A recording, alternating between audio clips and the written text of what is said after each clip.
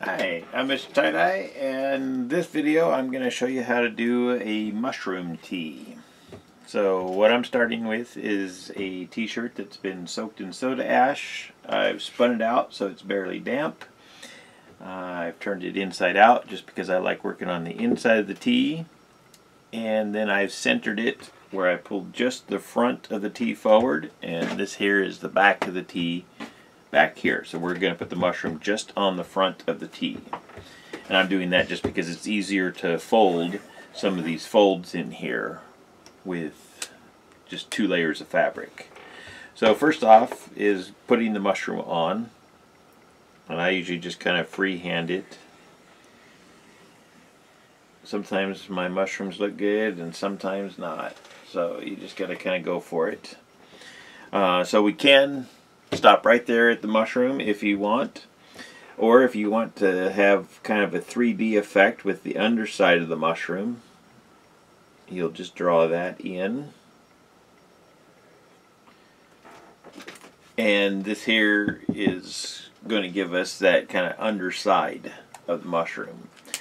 The other thing, I'm using a washable marker. I'm using a dark one because after I fold this up, I'm going to want to be able to look through the tee and see where these lines are, because once it's folded, this line here isn't going to be folded the same way. So I'm going to need to fold it up and then draw the same thing on the back side.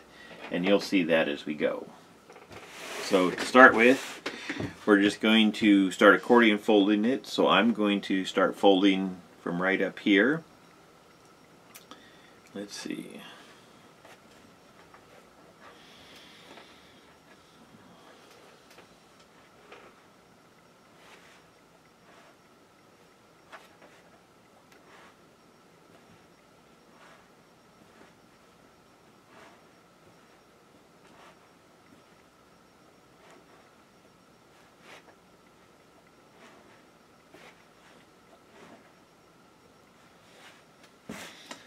And I'm just lining these up, making sure that all of my folds are lined up on top there.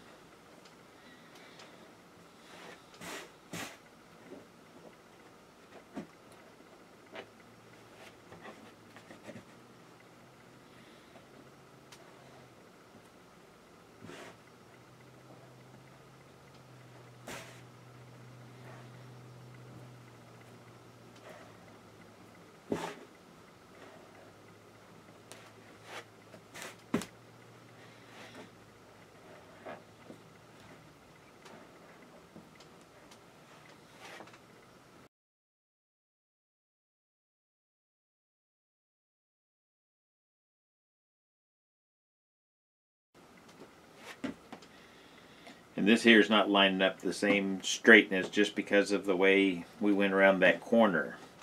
So that's the nice thing about the kite string, is I can tie this up however it happens to be, and then I can go back in and mark my lines where I'm actually going to put my dye. So my tied line isn't always the same as my dyed line.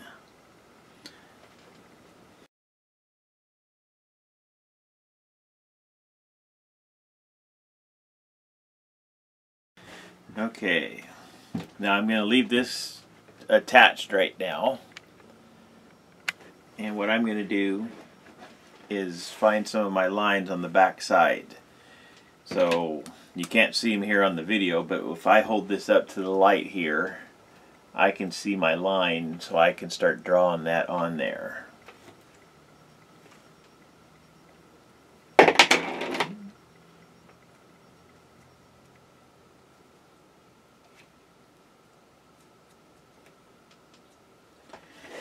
Okay, once you have that part done, then it's a matter of getting in here and finding these folds.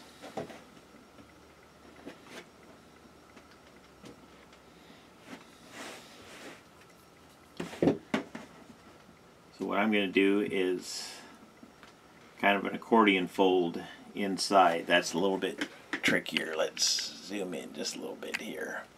So you can see the line that I'm working with. This here is that inner 3D line. This is the more difficult one to fold. So I'm going to just do little accordion folds right inside here. So instead of scrunching this, so if you do a regular mushroom, you can just scrunch this up and you can dye it at this point. But if you want the 3D, then you need to find that line. So I am just slowly doing my little accordion folds right inside there.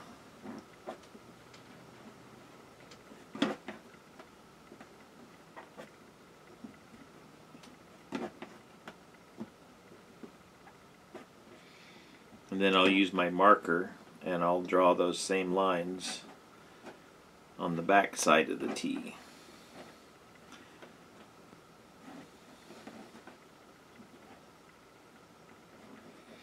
Okay, and now I have my kite string still attached, and I tied it about in the middle of this run here, and now I can run under there and kind of cinch that down just a little bit.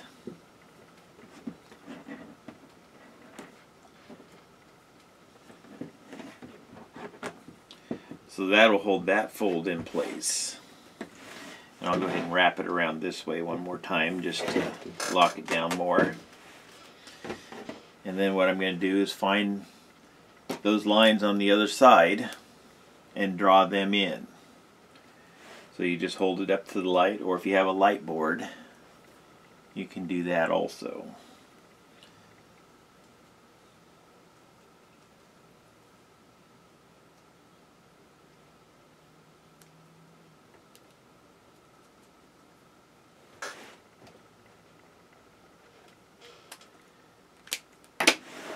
So yeah, this is what makes it trickier with the mushroom if you're doing the 3D effect there.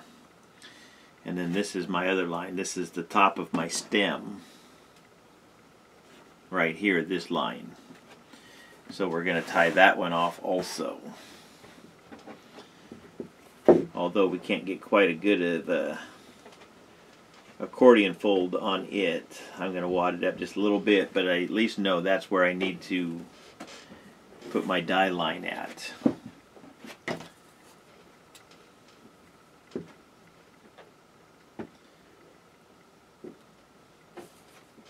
And then we'll mark that off on the back side too.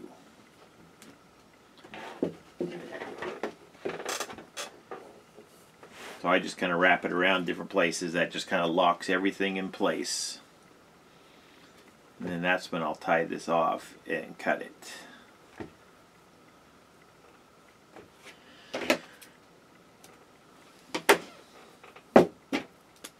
Okay, now let's find that other line on the back side. Sometimes if you can't see it, if you at least know where it's at. So there's my area. We'll mark it, finish marking it on the front. Sometimes you just open the folds up and you can see where it's supposed to be. So there's the mushroom that I have. I'll pull this apart. So this line here is going to be the cap. Oh, sorry. I forgot I zoomed in. So this here is the whole line that I folded. This here line is going to be my cap. This is going to be the under part of the mushroom, and this is going to be my stem down here. Let's finish marking that line off. So that's where we're going to put our dyes at. So now I'm going to scrunch this up and make it ready for tie-dye.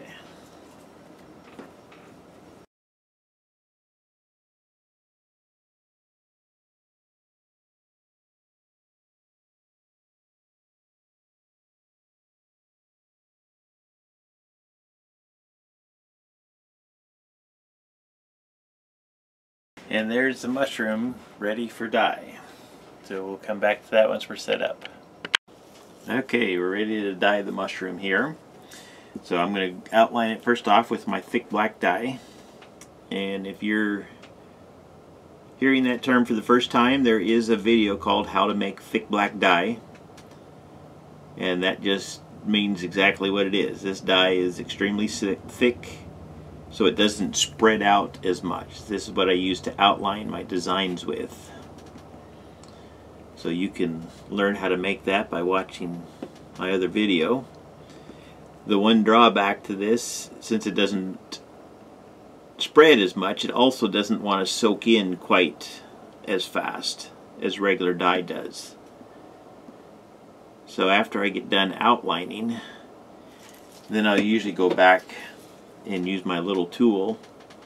This here is just a cuticle pusher, and I just squeeze right along that line just to kind of push that dye down inside so it's not sitting on the top little creases there. I could thin this out just a little bit so that it would soak in, but then that just makes it a little bit wider of a line, and I kind of like the really narrow line when I outline things, so this is how I do it. But if you don't like to go through and push this in, then you can just thin your dye out just a little bit more, and then it'll soak in on its own. So that comes down to personal preference.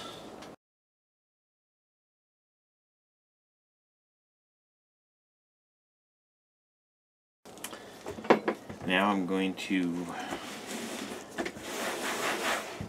color the mushroom. So this here's the cap up here. I'm going to make that a nice shade of golden brown. Well, actually the color of the dye is called bronze, but that makes it a nice browny color.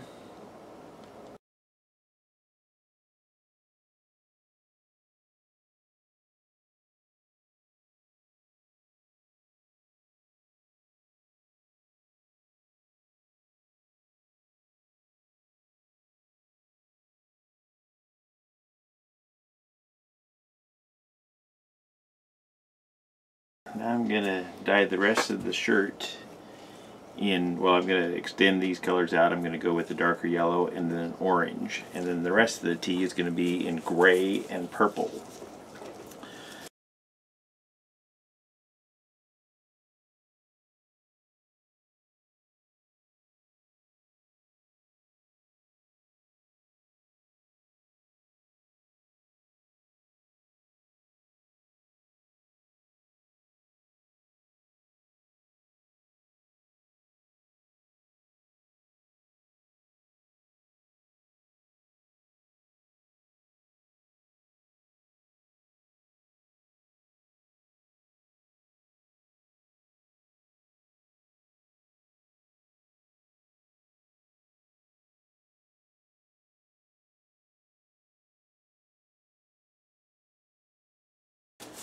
Okay, and another thing you can do, if you want to add just a little bit of detail, I'm going to take my red and I'll put just a little bit in a paint tray here and use a foam brush and just dip a little bit in there, and then you can just brush just a little bit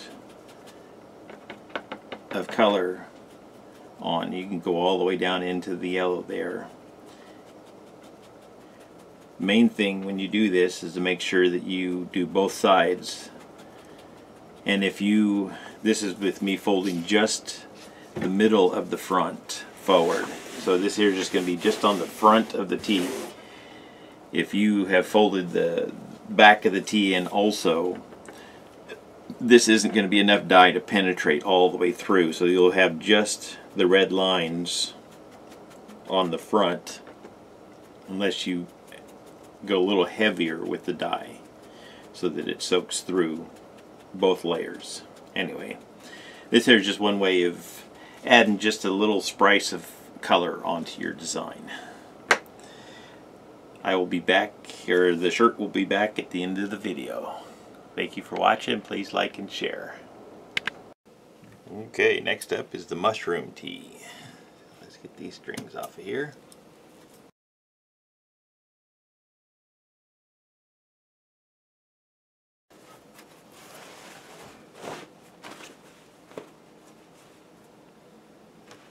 There's the mushroom tee.